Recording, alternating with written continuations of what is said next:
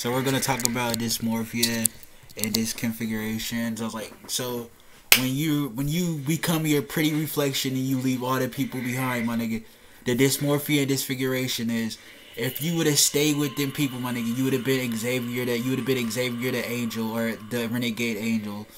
I was like, and to a person who's an elementary enthusiast, if you meet Xavier, a renegade angel, out of the looks that you had when you was a pretty boy, there's something totally wrong with your disfiguration and dysmorphia, my nigga. It's like, if you're an Xavier renegade angel,